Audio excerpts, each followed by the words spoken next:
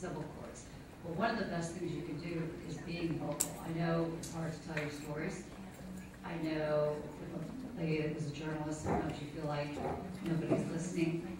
But one of the most powerful tools against the judiciary, even in some, and I'm sure these ladies are wonderful deputy district attorneys, but even against some of the district attorneys that I've known in California, is the use of the media. It is a very, very powerful tool. It takes demonstrating, it takes courage to get up there. However, it is how you get things changed. And the one example I can give you is the passage of this law of 2008. We were up against huge money. Obviously, the defense bar, but nobody wanted victims to have a constitutional right. Because even some prosecutors, because it actually made them be accountable. Like now, they can't dismiss a case without discussing it with the victims, things like that. But by taking it just to people out there, general people like you who have experienced things, we were able to pass it with 6.2 million votes in the state of California. So I think that is one place to start. It's hard, and I understand that. It's hard not to back down, but there are, believe it or not, some of us attorneys out there that actually do really care and will go and help. I recently was just brought into a case I'm beginning in San Mateo County, a woman that's experiencing much the same that all of you have experienced with her 3 children. He was charged with 6 counts of sexual assault on 3 minor children, and it got dismissed, which is something that we're reviewing right now and taking to the Attorney General's office to have them review, but now she's getting tossed into family law court. So one of the things I would seriously is look at that. One of the things we're starting in this case is basically a media campaign to highlight what happened, that it got swept under the rug by the DA, that it's getting swept under. One of the other things, and I just talked with her, that we're looking at is writing a law mandating that in family law court, judges be trained on the issues of sexual assault. A lot of problem with the bench anywhere in any state is that they are political appointments. They come from all walks of life. So typically what happens to avoid conflict, if you were a former prosecutor and you're appointed to the bench, you're not put into criminal courts. They throw you into civil courts and vice versa. So you get attorneys, judges now, that don't have any background in sexual assault, don't understand the signs of sexual assault, don't understand that children don't normally disclose, and that sometimes they do recant. There's the whole thing. So that is a piece of legislation, and I would encourage any of you, you're welcome to call me, it's a piece of legislation that we are actually trying to write for this next cycle, that it be mandated. One of the other things is not be afraid to take on a judge. I know that sounds odd. At least in California, we do have the Judicial Performance Review Committee. My mom actually was a member of it for years. It is an avenue to take on. I do believe that judges need to be held accountable. I think they have too great of an immunity. I'm not quite sure what can be done, but I'm not a huge fan of judges, if you can tell. But I think tanks like this become important. I think getting your story out there. Certainly if you're in a criminal arena, maybe some prosecutors don't like it, but being the squeaky wheel, making sure that your rights, here in California we're unique now because of the passage of this legislation where you do have rights, that you do have the right to be involved in your criminal case, that you have the right to be consulted. That means you don't have the ultimate say, obviously, so the prosecutors have the ultimate say, but you at least get to be part of the process, and I think that's very, very important as well. And perhaps that's something that can dovetail into family law. One of the things I did when I ran the units both for Placer and Sacramento, I mandated that my deputy DAs, and this is something you can take back to your counties, would go every morning, we'd send somebody over to the family law courts to comb the files for the restraining orders in our domestic violence cases and in our sexual assault cases, so that we were actually able to combine them. And we'd bring those restraining orders into criminal, which was very powerful. And it boosted our criminal case, because obviously if you can get a criminal conviction, it does help you in family law. I know that's not always the case, but again, also searching out, there's a lot of people out there that are wonderful experts. I know sometimes it's costly, but there are people that will come and assist. So really, it's unfortunately, because of the system, because you don't get an attorney in family law, will point it to you, and I realize that's hard. But perhaps that's something that can also be looked at. I was a psychologist, suggested that. The other thing I would also look at doing is advocating for change in minors council. I serve as minors council for 3 counties here. But I'm picked by the bench in those counties because of my background. I'm put into the sexual assault cases. So again, mandating training is huge. They really should have to go through comprehensive training on sexual assault, on the signs of, how men and women respond. And parental alienation has become a term that nobody really understands, that it's pretty clear to tell parental alienation. I mean, I argue them all the time, against it all the time, and I have, unfortunately, a very good psychologist that helps me in Placer County, that, you can tell parental alienation. There's a difference between parental alienation and protecting the child. And I think that's something that is not flushed out at all in the bench or among minors councils or things like that. So I really think mandating some legislation for training would be huge in some ways. The other thing you can do, believe it or not, our judges come up for election. And I have been instrumental in several counties in getting judges kicked off the bench. And again, it's using, and I hate to use that term, but finding people with stories such as yours. Because people actually care. They don't want to be in that. And that's a powerful thing to get an incumbent judge removed. But when you've got somebody running that's a good person, it's well worth it. It's a lot of work, but it means getting out there. It means telling your story. And I know that can be very difficult. I've been in the position where I've had to tell my story numerous times. And, but when you see it start to make a difference, it really can. You had a question? Yes, you're from Placer County. Yeah. Are you familiar with the Connie Bedwell case, and have you done anything to help her? I just received a call the other day, and I told her that I would be happy to meet with her. It wasn't directly from her, it was from somebody that knew her. And then, like I said, I just helped, got a call from this lady in San Mateo County. So there are things that can be done, and one of the things, our group does on a political side is we really do go in and go after judges. I mean, I tell that, and we've been known to go after a few head DAs on occasion too. But those are things that need to be done, and it just takes, the strength that you have from your experiences to really do that. But I would encourage that in your home counties, especially the judges that have, for lack of a better word, that have screwed you. They still have to come up for election. You offered for us to contact you after this. Sure. How do we do that? The office number is 530-885-9544. You're certainly welcome. And if you would like to join in, and the whole legislation thing just came up the other day. If you have ideas, we'd love to help write a piece of legislation to get it through. Thank you very much. If a court, through an evaluation, like a 730 evaluation, if the psychologist recommends an attorney for the children, is that considered a court-appointed attorney at that point? It can be done 2 ways. I was actually privately hired in a case in Nevada County, and they allowed it up there. That's the only county I've ever seen that's allowed it.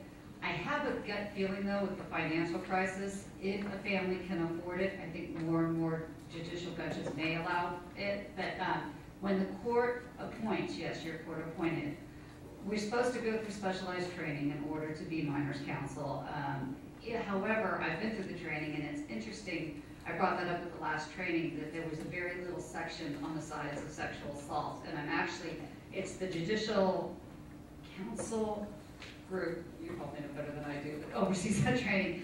And that's something that, again, too, should be brought to their attention. It's a 3-day training, and I think an hour of it was on sexual assault. And these are the people that are representing the kids in the civil cases. So again, that's an avenue to look at. I do think a lot goes back to training. So my second part of that is, can you get rid of the counsel that's appointed by the attorney? I mean, by the court in any way. Is there an avenue to do that? There can be a motion made. It's very difficult to do, I'll be honest with you, but there can be a motion made if there's obvious bias. Either side can bring it up. They do an in-camera hearing, and then it's basically a decision of the judge. Unfortunately, good or bad, judges have quite a bit of power, as you probably have come up against. And that can be good in some cases and bad in some cases. Can you hold the questions until after each of the panel members? Oh, sure. What's your name? My name's Nina. 530-885-9544, and that goes to the Crime Victims United office. And again, if we want to put together a think tank for some legislation, we'd be more than happy to do that. So.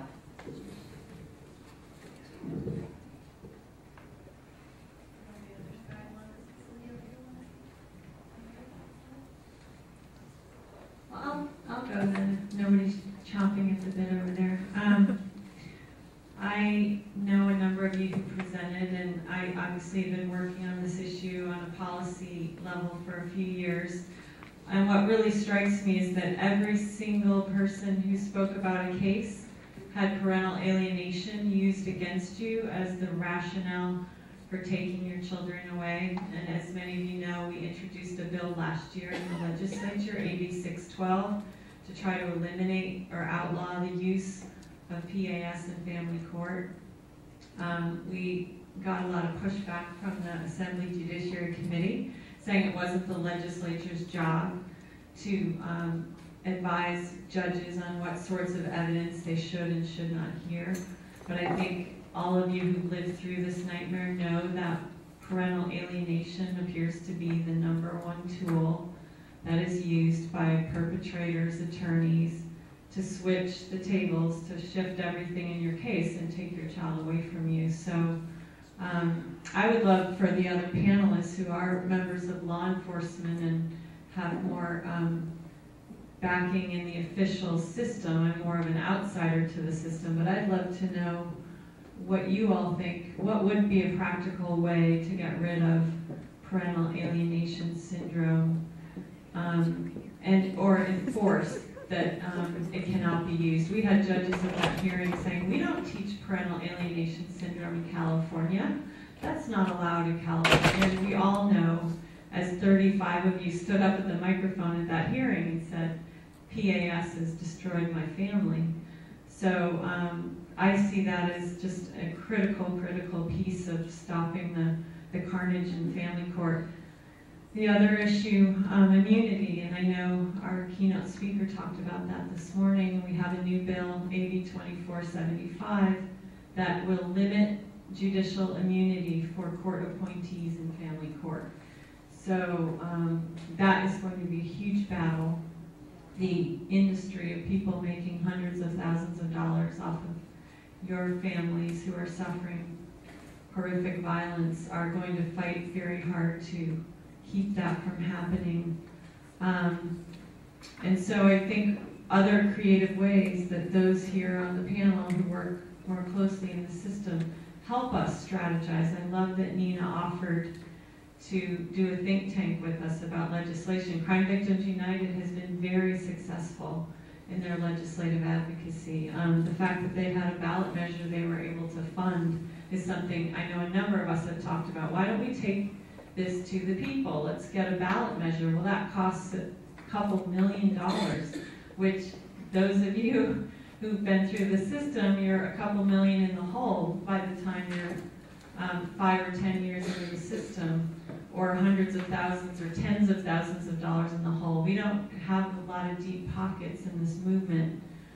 So while I agree with Nina, it'd be nice to also get some judges unseated.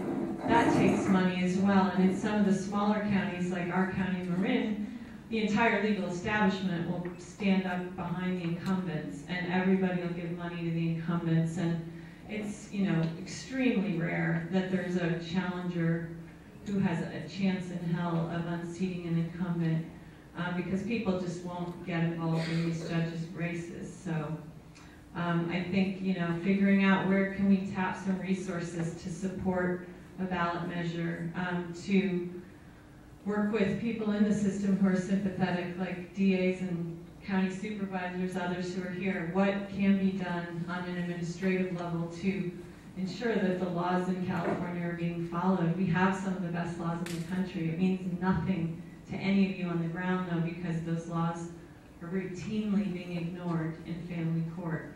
The other theme that I hear is a lack of accountability in the system. That's something the Center for Judicial Excellence is very much founded on, is demanding accountability. Our very first move, before we even knew about the problems in family law, was to run around the legislature and say, we need judicial performance evaluations. 20 other states in the country have these, which allows litigants and lawyers and court employees and jurors and others to evaluate judges on the canon of judicial ethics. Are they doing their jobs? Are they treating litigants and everyone they interact with respect? Are they following state laws and procedures? Are their written opinions clear and understandable? These are not, they're not being evaluated on the politics of what their decisions are. It's strictly based on, are they acting in a judicious manner and, essentially abiding by their sworn oath of office. The California Judges Association came down hard saying, we don't need to be evaluated. They fought us tooth and nail. The state is in a budget crisis, and so we've been told that's a nice idea when the state gets some money back, because it's going to cost money to have these JPEs. Even though the American Bar Association supports it, all these other states where it's happening, the judges actually like it because they get positive press when they are shown that they're doing a good job. These evaluations would be part of a voter guide so that voters would be told that judges are abiding by the law, doing well by their constituents. So it creates an incentive for good behavior. Right now, there's no incentive in the family law system for anyone to do right. It's just sort of a crapshoot if you find someone who has an ethical conscience, who isn't a part of this PAS mill that seems to be the reigning paradigm in family law.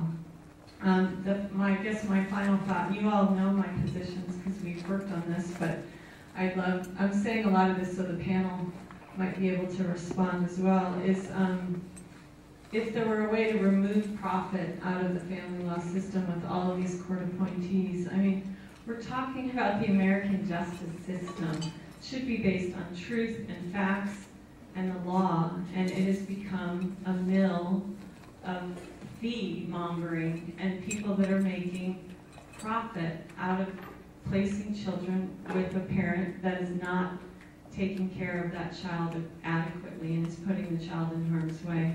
And these sound like very difficult things. We're essentially talking about completely changing the face of family law, but part of being on this panel is Connie asked us to think outside the box and to think creatively about how we can stop the carnage that's happening in family law for all these children.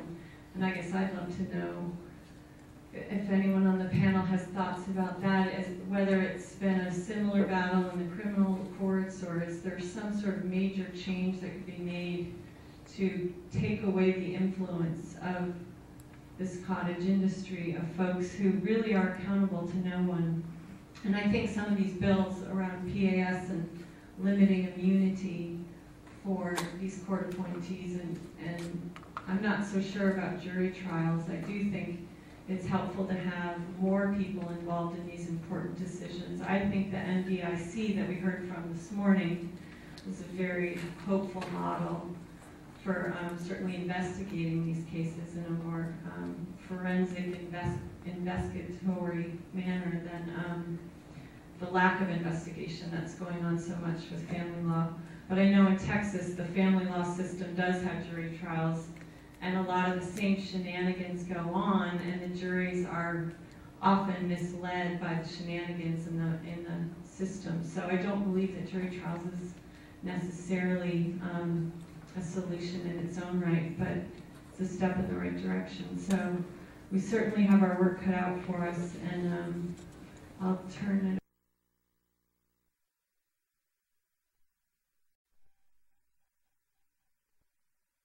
Any kind of, if it was a domestic violence case or it was a divorce, any kind of family law context, the assumption made by some judges was that the mother had coached the kids to say what they said. And so some of the testimony was very consistent with what I experienced. And I had cases where the mother brought the kids into the legal aid office, the day or the day after we took them immediately.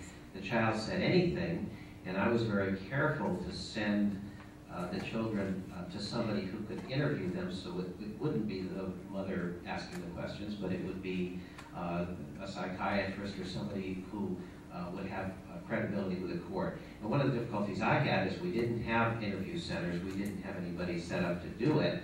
And in one case, interview the children, it was very difficult to operate at that time. There's been some improvements in some areas, not everywhere in the States, with interview centers and being set up to get the information from the children. But that, I think that bias on behalf of some judges continued to where they would assume that it was made up if it came out in the context of a marriage at all. And I have a question of, is this parental alienation syndrome, is it in the DSM? Is it recognized? So, in my opinion, it's not legitimate at all. And my experience is if a parent tries to alienate a child, it usually doesn't work. It usually alienates the child against the parent who's doing the alienating. Now that occurs sometimes, but not in these contexts. And also, given what someone goes through when there's a child abuse allegation, it defies common sense to think that someone would want to attempt to bring one out where there wasn't one. We had all in my office, every case was domestic violence. That was our standard. Those were the only cases we took. There had to be domestic violence or child abuse. And it was a very small percentage where there was actually child abuse because these were the cases where the children had talked about something happening. They were very difficult cases, and one of the problems was that the Child Protective Services was not interested in taking a case if it was already in the family law court. They thought that court can already handle it, so we don't have to do it. But then it was one party versus another, and in the context of family law. I also found it was tremendously labor intensive. On the cases I handled, I had to put aside all my other cases to work on 2 or 3 cases that were heavily litigated by the other side. So I think part of the solution is absolutely a parent of a child where there's abuse allegations must have a right to representation, period, in every single case. And there must be some equality of resources. It can't just be an appointed attorney who's going to put a few hours in or just make an appearance in court. There has to be enough funding and enough resources to equalize the economic battle that's occurring in the courts. So both sides have equal resources. No, and I don't think the family law court is necessarily the best place to do those cases. Sometimes the juvenile court system or the child protective system can be, but it's not always either. Depends on the circumstances. But at the very least, there has to be representation, and there has to be the ability also to investigate the cases and get what other resources are necessary for the case. Now, I followed some of the cases in Santa Barbara County in the juvenile court because the evidence just was, and at that time, the person from the district attorney's somebody that was put there because he wasn't very good in court. And to me, that didn't make sense, but that's how they did it at that time. And so the cases were not properly presented in the court. So as a legal aid attorney, and all I had ever done at that time was civil cases, I would then be the person to take that case into the juvenile court. And it's really a sense of commitment on behalf of the attorney to do a very difficult case. So when it's not just having an attorney, but having the resources and making sure you have people that are trained and committed to what they're doing. Somebody like Nina. I don't know that I have the answers, but I think that brings us towards a solution. And I think the education is important, not allowing the pseudoscience into the courtroom. If it's not a recognized syndrome or psychological condition, it's pseudoscience and doesn't belong in the courtroom at all. But in addition to that, we have to, and I think the suggestion that we follow what's going on and involve the press makes perfect sense. The people, the victims that go into court shouldn't be alone, should never be alone. And that's my sense in listening to the people who spoke today, is that they were alone. And they should have representation, but the community should know about it. And I don't think there's anything ever wrong with letting the public know about it where appropriate. And if there's a particular judge or district attorney that isn't doing their job, it should be pointed out. No one should be and has a right to be in any public office if they're not doing their job. Yes? One of the problems is that when a victim is vocal the family court will say, we're going to rule that you're not acting in your child's best interest by publicizing this, and therefore we're going to take more custody or more visitation away from you. And to me, this is one of the most critical things in all of these cases. This is a free speech issue. There is virtually, in my opinion, no way that a family law case can ever meet a state's interest test to gag somebody and to squelch their free speech, because it's between two individuals. It's any kind of danger to the state. It's just retaliation by the judges to shut you up. And if they dangle your child in front of your face and saying, if you're public about this, we'll make sure you see even less of your child, most people are going to shut up, and they're going to be terrified. Judicial terrorism. It is, I think that there's always a judgment call to make as to whether something, if you want to talk about something public, you have a situation where things are happening that shouldn't be happening. Generally, things seeing the light of day is more effective than people not knowing about it. And just listening to the people who spoke today, I think if you didn't know, if you didn't have any experience with the system, then you would think, how could this be true? And the tendency would be to try to say, they must be making it up, or it must not be true, because we don't want to think that's true. Now, I did in Santa Barbara County have the chance of appearing before some very good judges that were for a time when I was there that was very in tune with this type of case, which was very helpful. But I found that without the representation, I'm not sure it would have worked, because I did a lot to put the information together in a way that it would be quickly understood. Sometimes a person whose children are a victim, it can be acting very emotionally, and if you're acting emotionally, it could look like it's easy for someone to paint the person as this person is crazy, or this person is seeing things that aren't there. And part of the role of the attorney is to make sure that everything gets presented in the appropriate way. To do, I just did that in a case where the grandmother was attempting to get custody of the kid because her daughter was murdered. The person who murdered her was not the father of the children, but the father of the children had brutally attacked the mother in several counties in California, and there were felony convictions, never any prison time, in several places. And what I discovered is that no one had put this information together, and when she tried to present it, because she was very upset, obviously, by the situation, it never came out quite that way. So I put it together for her in one notebook with a summary of what happened in each case and the disposition of each case. And she brought that to the court mediator, and I wasn't at that particular hearing, but she said, the mediator said that she'd never seen anything put together like that. All it was compiling all the cases from the various courts, but nobody does that for you.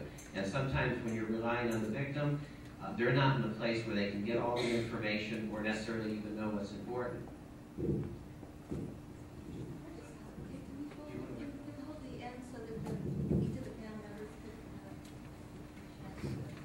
Write your questions down so you don't forget what they are.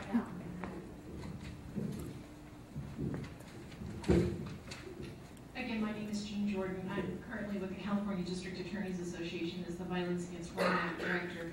And one of my primary roles is to educate district attorneys, law enforcement, and on occasion we have a role in judicial training. And I couldn't agree more that training is a critical component in getting your goals achieved. What we see in a lot of DA's offices and in law enforcement is very high. There's constantly new people. We need to emphasize training in these areas over and over again. I agree with Nina in a number of things she talked about in advocacy, and one of the things that I think you all have to remember, your power is in your numbers. And the fact that you have groups like this and that you stick together and you're vocal as a group, as a whole, has a significant amount of power. We're talking about Are there faults in the justice system? Absolutely. As a prosecutor, I've been a defense attorney, women in civil court, dealing with battered women trying to get their children. We see injustices across the board all the time. As in every profession, there are good and bad people. And while you have a significant role in trying to get bad judges removed, I would also suggest to you that you make good judges, good district attorneys, good law enforcement people your friends, because they can have a significant role in giving you credibility and power in the things that you choose to do. One of the projects we're working on here in Yolo County is cropping up across the United States, and I would encourage you to support and work with professionals who are trying to put these centers together. It's a family justice centers. These centers are a group of professionals who work in multidisciplinary function, law enforcement, attorneys who help with restraining orders, child custody issues. It's known as the one-stop shop for victims who are victims of domestic violence or sexual assault. And we're trying to get one going in Yolo County, and I appreciate Supervisor Cremence's support of that project. Hopefully, you'll see one of these centers in this community soon. And any other communities that you live in or work in, if you hear about a family justice center, it is a way for us to provide wraparound services to address some of these problems that you're all talking about here today. And it's a very, very powerful movement.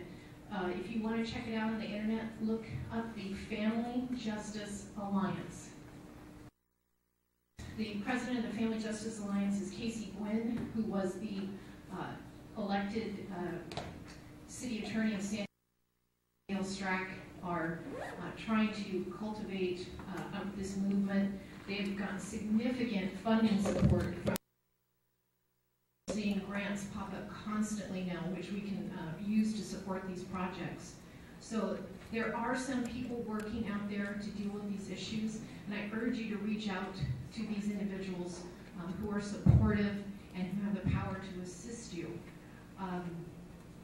When Nina talked about getting bad judges out of court, that's a tough thing to do. As you all experienced, it's not easy, but taking part in the process, part in the voting process, it's unfortunate, I think, that so many judges are appointed, because I think that has a lot to do with the lack of accountability.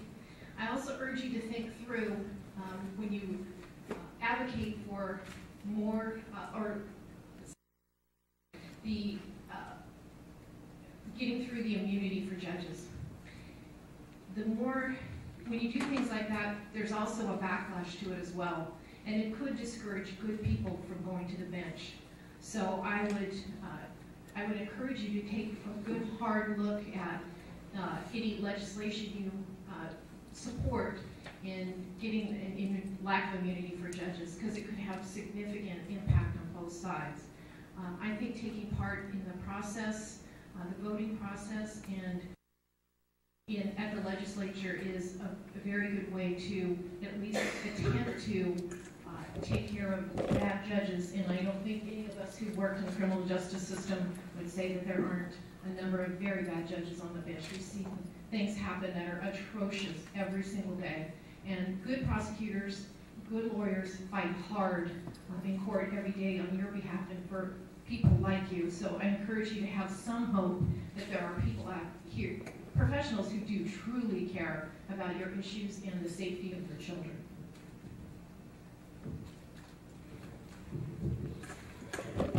I'm coming at this from a little bit different point of view, because the work that I've done has been all at the top of the judicial system in this state.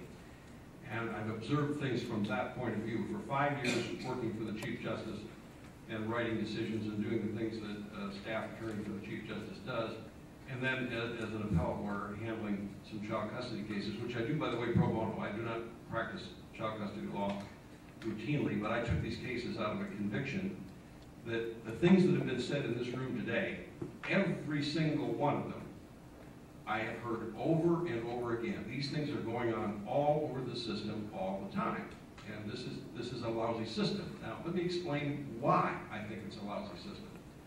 First of all, the judicial attitude toward family law, family law departments and family law cases is rotten. And it's rotten from the top to the bottom. Judges do not want to do family law. It is the dregs of the judicial appointment system within the courts. The judges that move into the court by appointment or by election are usually given that or juvenile court first as their so-called apprenticeship, whether they have inclination for that job at all. It is minimal and pathetic. The system, the appellate court judges, the justices that I work for on the state's highest court, take little interest in family law generally. They believe that these lower court judges, who, as I say, have no interest or inclination to be where they are, ought to be making decisions that are nearly appeal-proof. And by that I mean their discretion is so broad that unless these judges come out on the record in a case and declare racial bias or sexual bias or something that's the equivalent of that, they will not be reversed, regardless of how poor their decision-making will be, regardless of how many factors they ignore on the record, regardless of how bad their fact-finding may be, they will not be reversed. That is the broad general rule of California family law that any judge sitting in the lower court here figures out immediately. He or she is immune from careful appellate scrutiny. And that produces a whole set of attitudes, ladies and gentlemen, that you don't have in other cases. I take appeals professionally. I win a lot of appeals. I get these judges reversed all the time. I will not take family law appeals and child custody cases because it's nigh on impossible to get a reversal. And it's a shame that we have this attitude, but we have a job to do from the top in changing the attitude. A good part of this comes because the legislature of the state of California has largely abdicated a constitutional responsibility to place some procedural control on the court through statute making. The Judicial Council gets away with murder in the legislature. And I watched it happen when I was sitting there. There was a whole floor of people working for the administrative office of the courts and the Judicial Council. And I met these people, and I had some supervisory authority over some of the things they did. And I couldn't to the welfare of the state. What would happen, though, is they were very effective lobbyists when they went over the legislature, along with the California Judges Association. There is some sort of idea in the legislature, but in the reality, they're simply lobbyists with another set of interests. And some of these interests have to do with getting out of work, and some of them have to do with preserving power blindly in areas where do not want to do the hard job of being trained and making decisions. The training, folks, is virtually non-existent. And training and evaluation are key. We can't accomplish evaluation of judges. You know what's happening to evaluation of this judges? In county bar associations. County bar association used to take a survey of attorneys every year in many of our counties and then publish the results of that. And the results were very telling. They clearly tell the job because the ones at the bottom cared for were clearly people that were not competent, and that certainly in an important area like family law, they need to be pulled out of those departments and put someplace where they're listening to traffic cases. They're doing something, that is harmless. But we practically abolished those cases, or those evaluations, because of judicial pressure. The judges screamed in every county I know of that had a decent survey, need to have evaluations be part of the system. You have a right, a First Amendment right, to criticize a bad judge.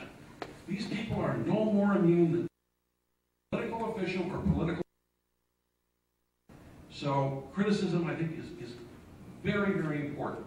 And part of that process is data. This is one thing I've been frustrated by. We need to have means of documenting what judges do in family courts, so this evidence is available for legislative consideration. And one of the areas that's concerned me is disqualification of judges.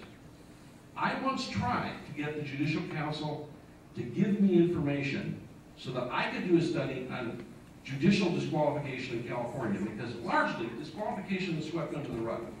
What happens is a judge is appointed by the Judicial Council to hear a disqualification, And I say here advisedly, because usually the judge looks at some papers and immediately dismisses the challenge. Your only remedy is a writ to the Court of Appeal, which is denied in a one-line order. So that's essentially what you get in judicial disqualification. I wanted to look at those records, and they tell me that even though they appoint these independent judges, or so-called independent judges, and even though they get the initial paperwork, they don't keep it. They don't have the records that I could review. This kind of record keeping, and I can go on about other areas of family law, we ought to be keeping records so that the stories you folks tell, which are absolutely true, and they're going on in many counties across the state, that we can get this documented and show the magnitude of this problem in ways that are indisputable. That I think is a critical piece of reform, that if I had to do something, I would make our record keeping better than it is. Yes, ma'am? I'm sorry to interrupt you, but could I ask you one question? Sure. Honestly, when you've been working for the Chief Justice, you know the law, I assume, right? When you look at the petition, which is under 170.3, is the only way to read the disqualification of the judge. Correct. The only way to review, and then you have a summary denial. Does this violate California Constitution? I think it's Article 6, judicial power, and there's Section 12, which says that any decision of the Court of Appeal must be in writing with reasons stated. So does summary denial of the statutory petition for writ on the issue of disqualification of the judge is a violation of California Constitution, Article 6. I'm well aware of Article 6, Section 12. If you were to give me a vote on the Supreme Court, I would vote for that position. But I would not get another single vote. Because they take the position, the court takes the position that you have all kinds of things that are reviewed by writ, and those writs become final. Statutes create all kinds of writ-related remedies. This is a statutory remedy. This particular statute says you get a writ, you don't get an appeal. The court has interpreted it that way, and so that's what you wind up with. And, you know, as I say, if it were me, I would change the statute to change that remedy. Because part of the problem is, you know, the standard, you guys know what the standard is for disqualification? That from the facts, a reasonable person would have a doubt that this judge would be impartial. That was designed to be a standard where you look at this, and if this judge has behaved in such a way as to suggest partiality to a reasonable person, they'll be out of that case. Is that the way it works? No. I mean, I've tried a few of these myself. I've tried 3 of them in my career. I lost 2 of them. I won 1 of them.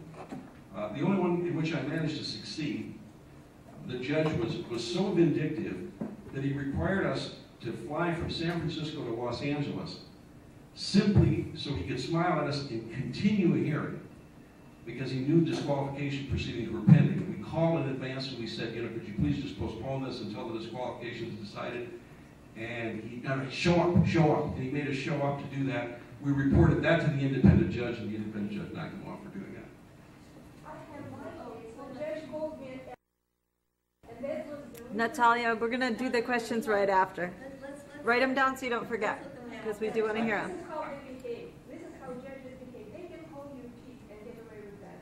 Yes, I regret that case. I want to make a couple of other points before I pass it on, because some of the other members of the panel haven't had a chance to talk yet.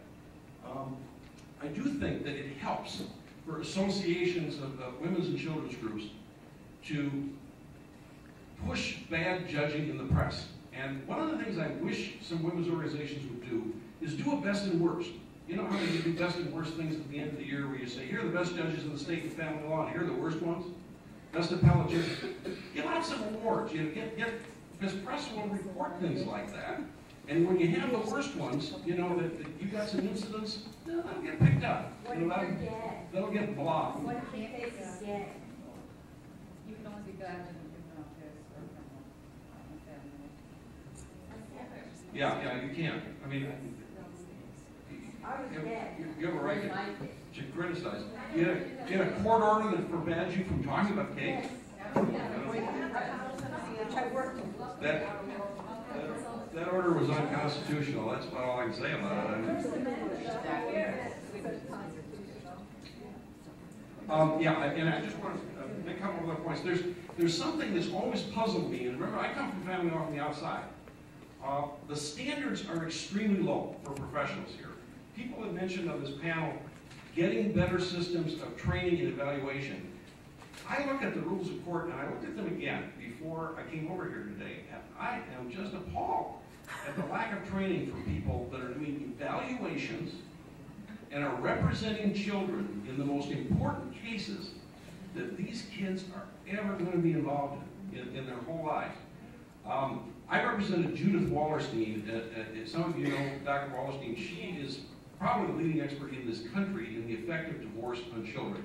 She's in about the 40th year of a longitudinal study where she's followed the same families for 40 years. And she's published several books. She's a bestseller. She's been on Oprah. And she couldn't help my case. And she's a terrific person, just absolutely terrific person, and top expert.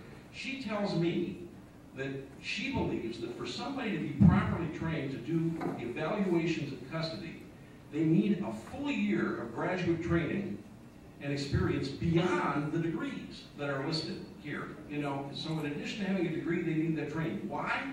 Because most psychologists, social workers, and even the marriage family people in their regular training don't get the kind of intensive training in children, particularly small children, as to how to communicate with them and how to evaluate what they're thinking and feeling. And that takes some intensive training. This stuff ought to be done in our schools. We ought to be using graduate level training. We have very well qualified people that can have this training, but we keep these standards extremely low. So the good old boys out there can get appointments from the local judges, and so this system can work. You know, this very profitable system, extremely profitable system for some people, who quite often are being appointed because the appointer, namely the judge, knows how they're going to come out. And there's an expectation of what the evaluation is going to look like. The other thing is evaluating custody reports. We don't do any centralized evaluation of custody reports in the state. People that are making these important decisions ought to be reviewed, and they ought to be evaluated by some senior level folks that really know what's going on with custody and aren't connected with local politics, don't have a financial interest in the system. That's a very critical thing, and we really don't do any of it. The thing that's always puzzled me, though, is this link, and some of you have mentioned it here. It was just mentioned a second ago here, how we link some of the things that happen in the course of custody disputes and the best interest of the child in having a good parent raising that child. You know, if sexual abuse is charged, particularly in situations where we have police or we have evaluating psychologists saying there's evidence of abuse here, first of all, that ought to be conclusive that no retaliation be taken of any kind against somebody who brought that to the attention of the court. Nothing ought to be able to happen to that person. Nothing in the custody decision and nothing in any other way. And yet, how many times do the courts punish, particularly women, because of things that happen that really aren't affecting their ability as parents at all? They don't ever make the link, and they don't ever require evidence that whatever got said, whatever got complained about, whatever got said to the press, for example, has any impact on this child. When a young child particularly has a good parent that cares about them and is raising them, the fact that something happened and got in the newspaper probably makes very little difference in the life of that child. And yet I see constantly we're going to punish the woman for doing what the woman does without requiring any evidence at all that the child got harmed by it. Did you say that's an accident? Oh, no, by no means, by no means. These things that go on in the system, and I'd like to conclude that this was accidental. I'd like to conclude it was merely incompetence and that education would do more about it. There's an ingrained bias here. I argued two cases in the California Supreme Court about 8 years apart. The Burgess case in 1996, these were move-away cases, for those of you who know that issue.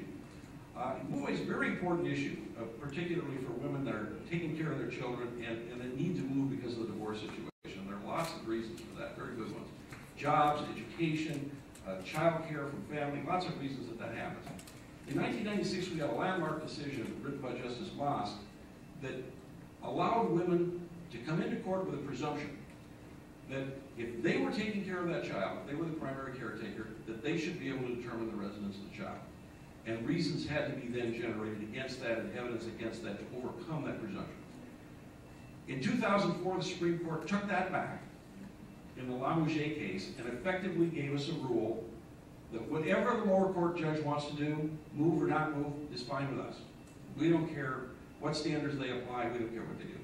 It really doesn't make a difference. And this has made a tremendous amount of difference in decision making. It gives these lower court judges a sense that it doesn't make a difference. I can do whatever I want. I can deny this woman petition to move. I can say there's no abuse here, even though the report is sitting there by the only competent evaluator that says there is abuse. They can do whatever they want. We have got to limit this discretion, folks. There's got to be a you abuse, you lose law in this state.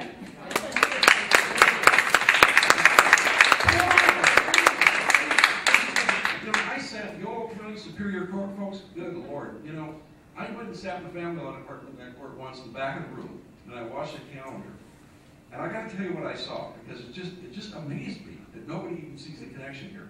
The judge had a couple in front of him, and they were both representing themselves, which happens quite frequently in family law court. Some of our calendars, 2/3 or 3/4 of the people are self-represented now. And this was a case of spousal abuse. And the judge turns to mom and wife, ex-wife, and says, well, we've got the restraining order in place now, so things should be okay. You report it to the police. If he continues to beat you up and do things to you, you report that, and we should be okay with that now. And then she turns around to Dad, who's standing on the other side, and said, gee, Mr. Hernandez, we really got to get you more time with your children, don't we? You really need to have greater contact with them. And I'm going to hear, oh, Jesus, does anybody connect this? And I'm looking around me, and all the family law bar are just sitting there, oh, okay, here we go, this is the way it works. To me, it's under that category of judicial events, which I call shocking but not surprising. It's horrible that it happens, but it happens typically. So I could keep going, and I don't want to do that. I want to get the other members of the panel. We love your rant.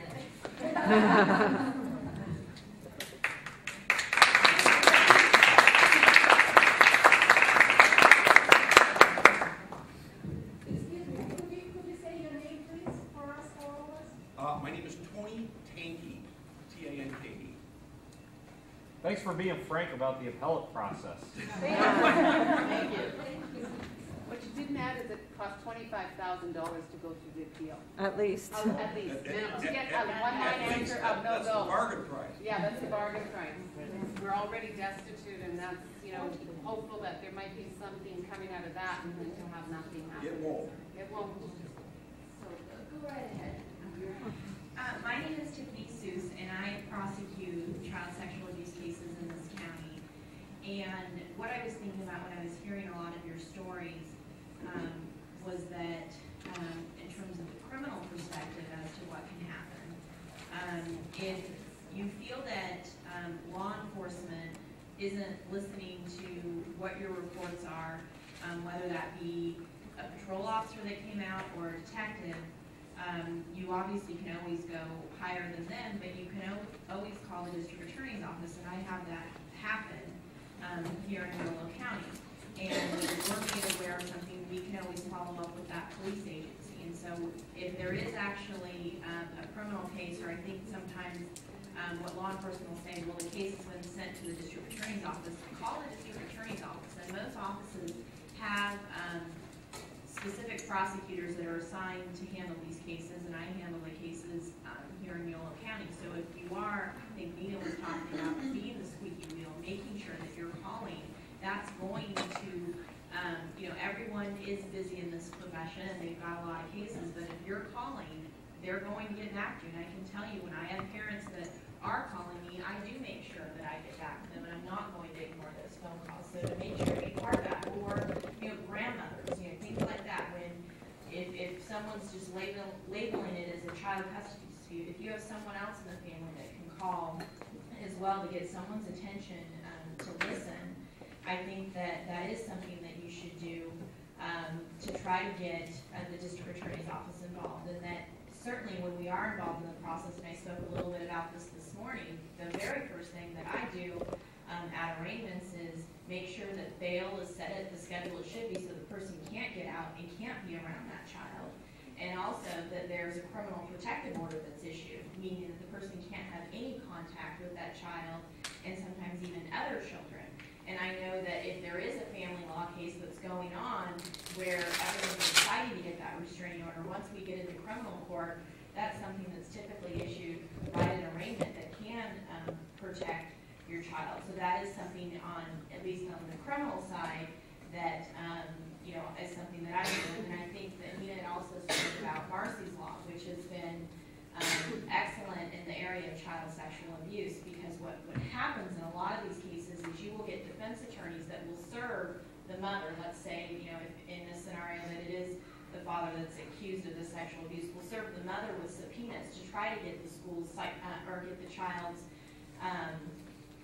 psychological records, school records, things like that, where before the parent wouldn't really know what to do, and the district attorney really couldn't do much about that because we didn't have standing in the criminal courts.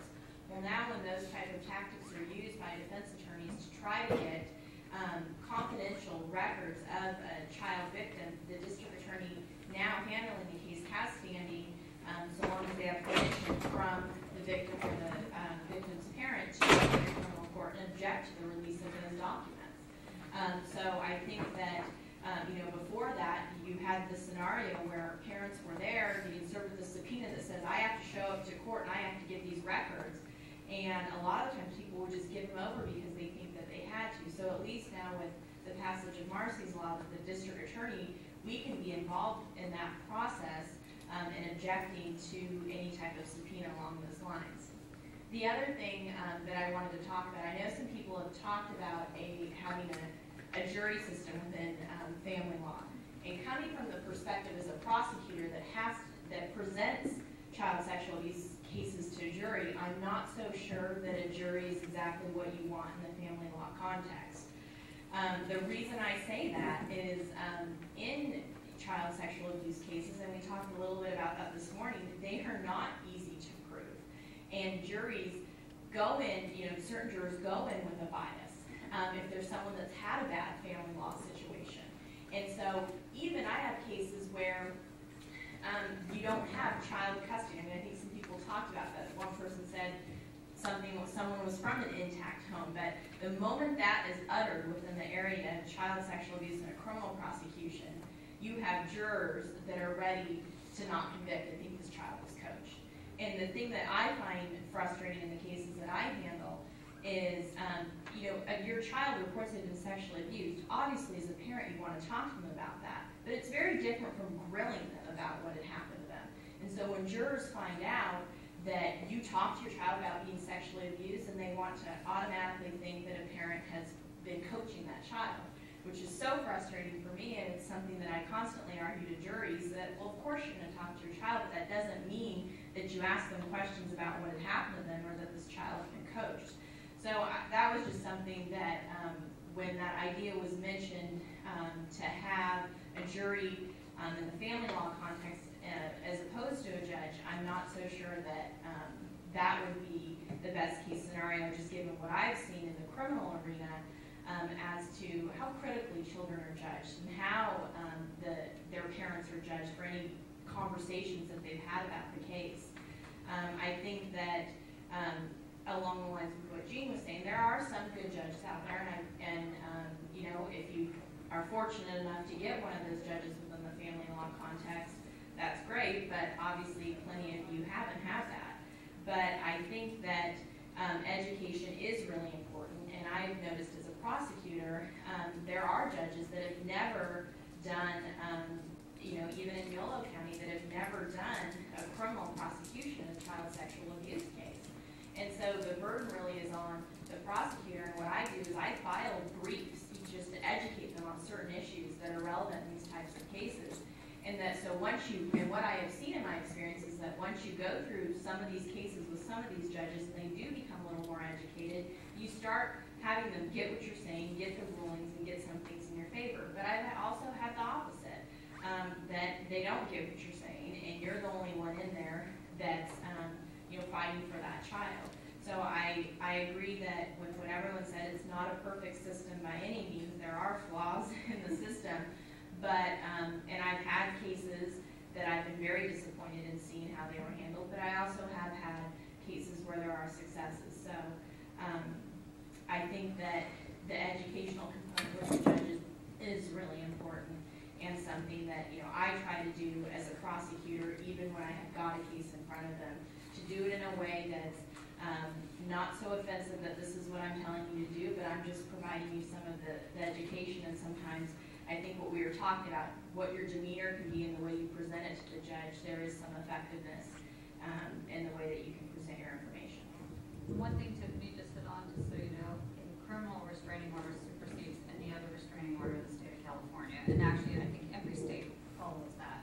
So even if the family law judge has issued a restraining order that has allowed supervised contact or unsupervised, if there is a criminal case going, get your deputy district attorney and tell this to your friends to order a restraining order with no contact. It will automatically supersede, and the family law judge cannot supersede. No reason it isn't. And right now, Connie, you guys are having trouble, according to the article, in getting them to fork over the documents. They are. There's no law. Tony, if we can get you an appointment, will you go talk to the auditors about what you know? I'd love to. Awesome. We got there. All right. Jean, one more thing. I just wanted to say something else that I'm not sure you all are aware of, but recently in Yolo County, the domestic violence court, the criminal domestic violence court, was closed without any recourse, without any discussion, and that is a court where the perpetrators go on a regular basis when they're on domestic violence probation to be reviewed by the judge, probation department, the district attorney. Various agencies are there to make sure they're in compliance with their court orders of probation, with any custody or visitation orders which might be in place. And I don't think there was any public opposition to that. And as a group, that might be something that you can get involved in and get some attention to that issue, because it's a critical component of some of the issues that you're talking about here. It's just been amazing, absolutely amazing. I want to thank everyone on this panel, everyone in this room who contributed. A big round of applause for the panel.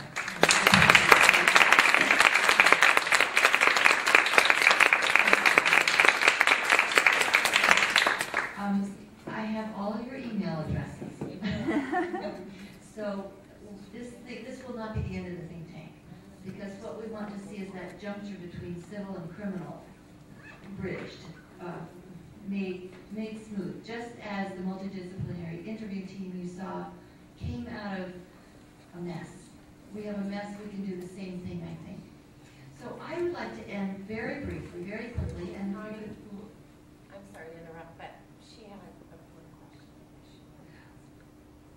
well, we really need to end because we have to get out of the room. The bottom line is they will throw us out if we don't clean up before a certain amount of time. So what we can do is stay after and talk while cleaning, so everybody left pitch and help clean.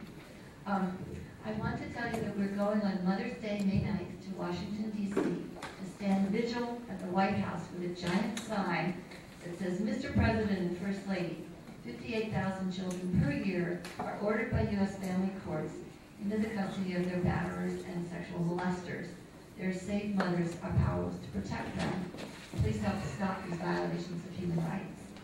We're taking to the streets, folks. That's what we're doing. And this is my last conference that I'll be doing after 16 years. I am turning the baton over to Andrea, who I'd also like to honor right now with a certificate, because she's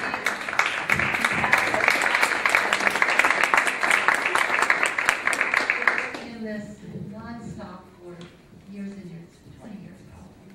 A long, long time, since she was 2. One minute. So I want to turn this over to her and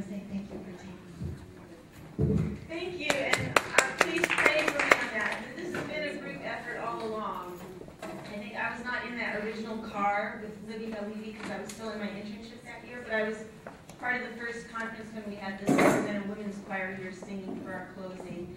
And I've been here pretty much every conference since then, doing what I can, you know, but not every year. I've had small children at some point, but now I'm doing more again. And I think I think about 2 or 3 years ago when I was legislative director, I think it was 3 years ago, when I was writing a letter and I wanted to figure out, okay, how many people are there in this organization? Because we had someone say, oh, just make up an organization and you can just be one person and pretend, but we're not pretending. I counted and there were more than 50 who had been active, you know, who had spoken, who had been active in the conference. And that was a few years ago. There's more than that now. Now, not everyone is active all the time. Because, you know, you burn out. This is very painful and difficult, especially when you're around your protective parents. I mean, it's like, okay, it happened to me a long time ago, but it's still happening to you and your children. It's very hard, you know, but that doesn't mean we can give up, you know. We need to keep speaking out because our society wants to, this is ugly, they don't like it, they will deny, they will say, because I'm too functional, then that means it couldn't have been that bad. Or if I'm not functional, they'll say, well, she's crazy, so don't believe anything she says. So they're never going to want to believe adult survivors. And that's just the way it is, but that means we can't shut up because that's what they want, and that would be surrendering, and I'm not going to roll over and die, I'm just going to keep fighting for those kids that are still being hurt. So thanks.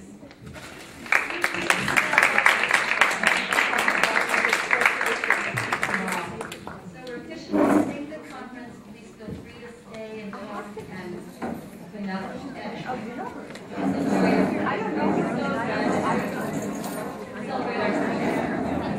Come in, email.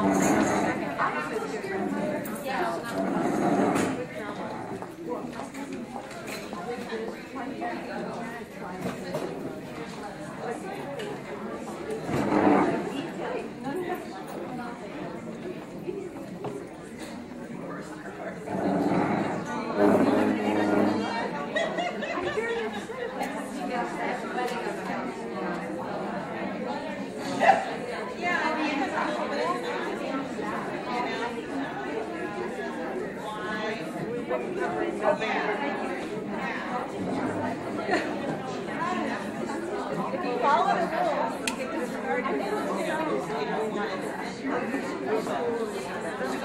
rules.